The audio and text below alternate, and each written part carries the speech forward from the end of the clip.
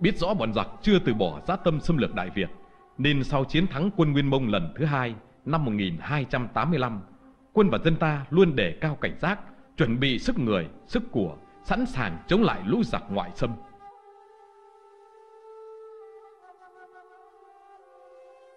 Sau 2 lần xâm lược Đại Việt thất bại ê chề, con trai Hốt Tất Liệt là Thoát Hoan phải chui vào ống đồng trốn về nước. Chúa Nguyên hết sức cay cú và tức giận. Hắn quyết định đình lại việc xâm lăng Nhật Bản, dồn hết lực lượng chuẩn bị đánh Đại Việt một lần nữa để phục thù. Rút kinh nghiệm 2 lần đánh Đại Việt trước, lần này Hốt Tất Liệt chú trọng đến việc xây dựng một lực lượng thủy quân hùng hậu, lương thảo nhiều vô kể. Ngoài ra, hắn còn sử dụng bọn cướp biển để xung vào quân đội, với hy vọng bọn này thành thạo nghề đi biển, lại khỏe mạnh, hung tợn, sẽ mau chóng trở thành những tên lính thủy thiện chiến. Sau khi chuẩn bị xong xuôi, vào cuối năm Đinh Hợi 1287, lực lượng hùng hậu của quân Nguyên với 30 vạn tên, 500 chiến thuyền và 70 vạn thạch lương chia làm 2 đường thủy bộ tiến vào Đại Việt.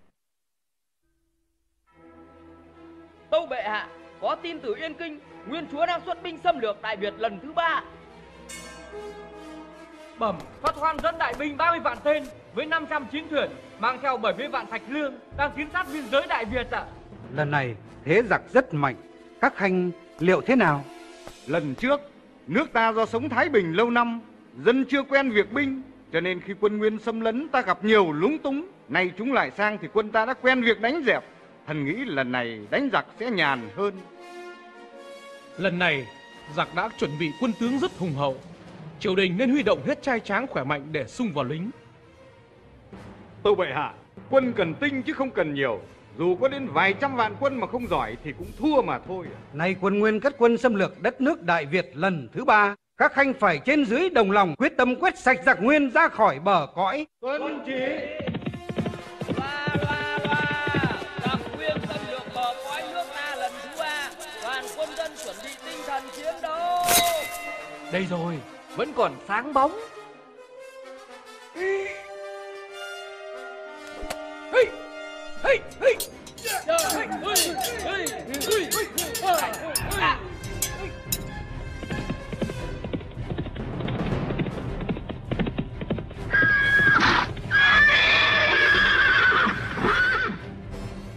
Bẩm, quốc công chắc đã có kế sách chống giặc. Trương Hán Siêu đã trình ta bản đồ và lịch trình sông nước của cả vùng này rồi. Ta phải đi khảo sát xem sao.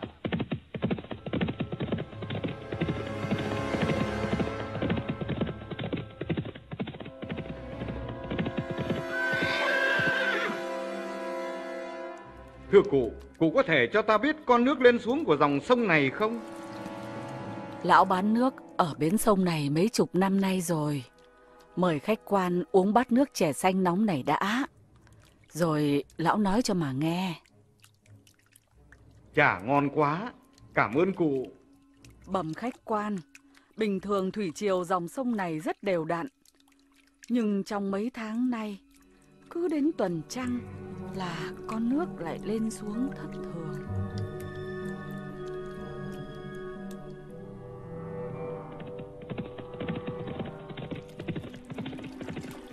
Bẩm quốc công, sau lưng ta là 5 nhánh sông đổ về Bạch Đằng, len quanh dãy núi Tràng Kênh.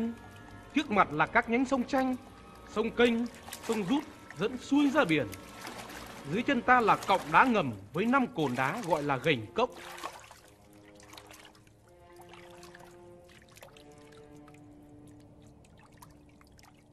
Thật là một nơi địa hình hiểm yếu, dựa vào thế núi, nương theo thủy triều, lợi dụng sức gió mà lập trận địa. Ta sẽ đánh cho chúng không còn đường về cố quốc.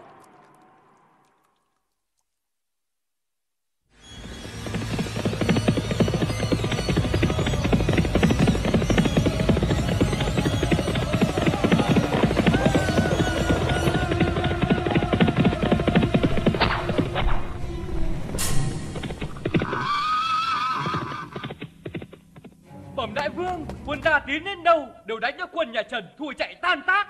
Giờ chỉ cần nghe danh đại vương là hồn siêu phách lạc rồi.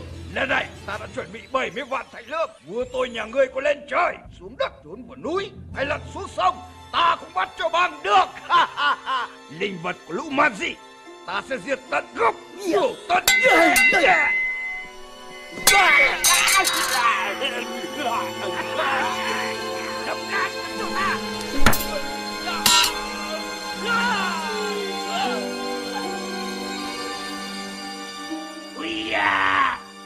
Tua lửa đâu? San phẳng nó cho ta.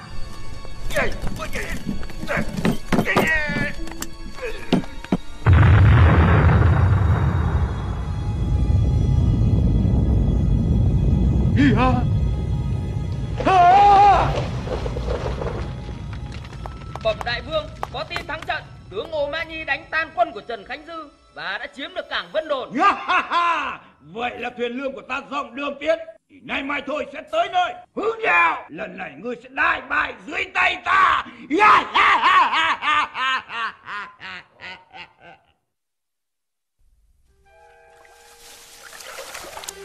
Bẩm, đoàn thuyền lương của giặc do Trương Hổ đang tiến vào trận địa của ta. Vì lực lượng của quân giặc quá mạnh, ta đã để mất cảng Vân Đồn vào tay Ô Mã Nhi. Nay chỉ còn một cơ hội để lập công chuộc tội với triều đình.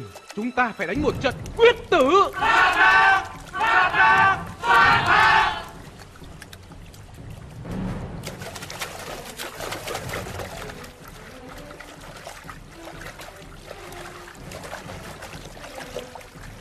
Tưởng quân tướng bọn Màn Duy thế nào chứ?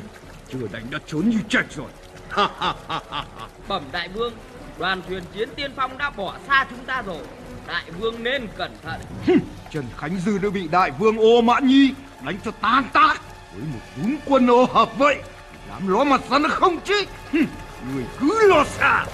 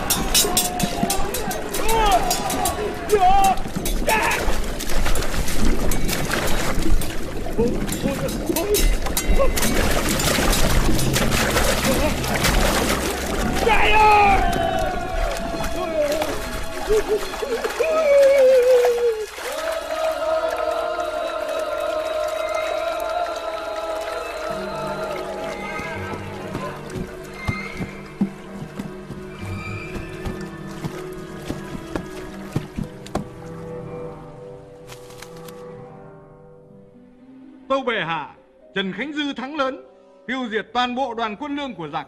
Quân ta thu giữ được rất nhiều quân binh và lương thảo. Trần Khánh Dư quả là một tướng tài giỏi, đã lập công lớn chuộc tội để mất Vân Đồn.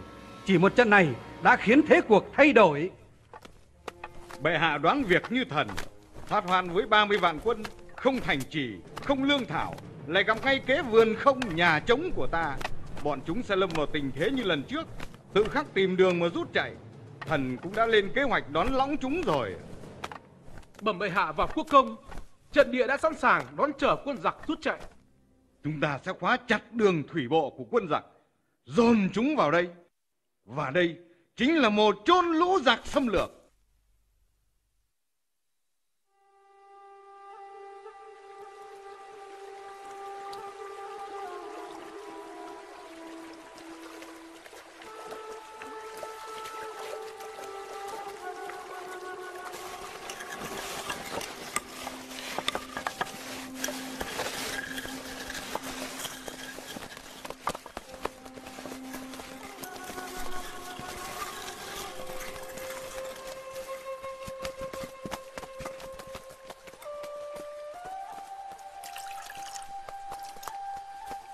Nước chè nóng đây, các con uống cho đỡ khát. Cảm ơn cụ. Chè ngon quá.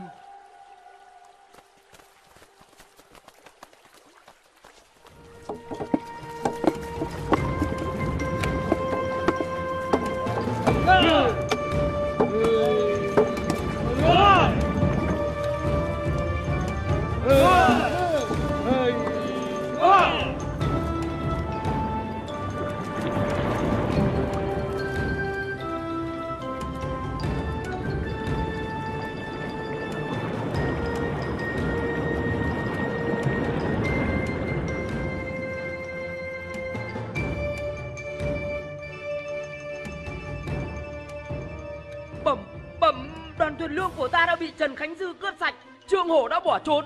Sao lại có thể như thế được?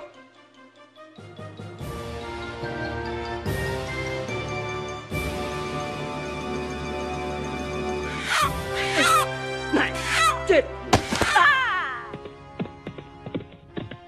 Bẩm đại vương, vì hết lương thảo nên con định vồ con gà dâng đại vương, nhưng gà ở đây chạy nhanh quá. Không lương thực, lại không có gì để cướp bóc, quân ta nguy vận.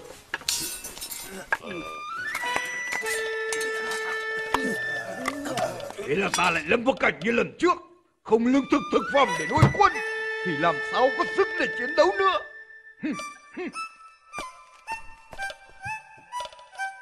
Truyền lệnh rút quân.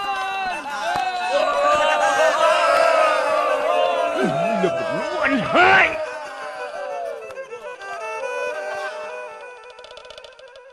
Trình Quốc Công, quân chủ lực của ta do Thượng Hoàng đích thân chỉ đạo đánh Ô Mã Nhi trên sông Kinh Thầy, đang dồn chúng về hướng sông Bạch Đằng. Dạ, quân ta tập kích đội tiền quân của Lưu Khuê ở Trúc Động, đã ép chúng chạy vào nhánh sông Giá chuẩn bị tới Bạch Đằng ạ. Bẩm Quốc Công, tướng giặc là Trịnh Bằng Phi đi đường bộ hộ tống đoàn thuyền đã quay ngựa bỏ chạy. Đoàn thuyền của Ô Mã Nhi do Phản Tiếp dẫn đầu theo nhánh đá bạc vừa vào tới Bạch Đằng. Mọi hướng phải đánh chặn giặc, chờ thủy triều.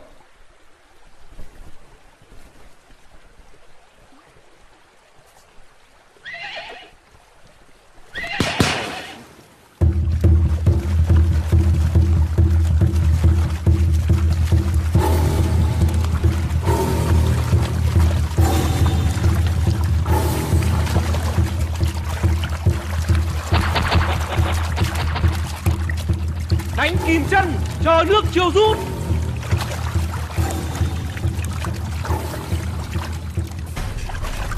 Rút quân. Với một đám quân ô hợp vậy mà dám chặn đại quân của ta. Bẩm đại vương, quân Man Di tự nhiên biến đâu mất rồi ạ. Không đuổi theo nữa, dồn thuyền lại, cẩn thận bị phục kích.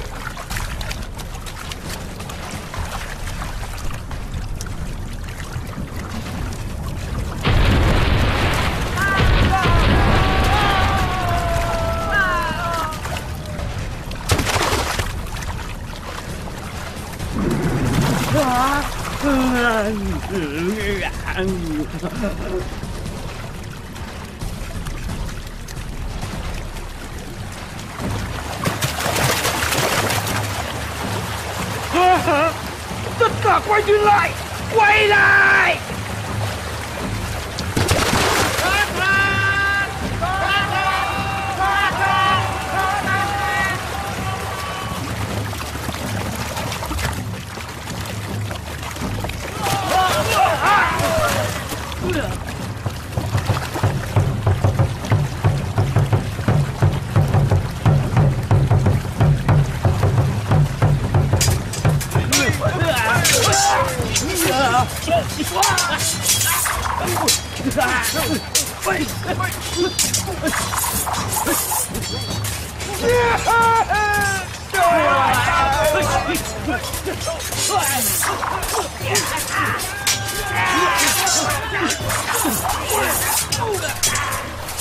Ngươi còn không buông đao chịu trói à?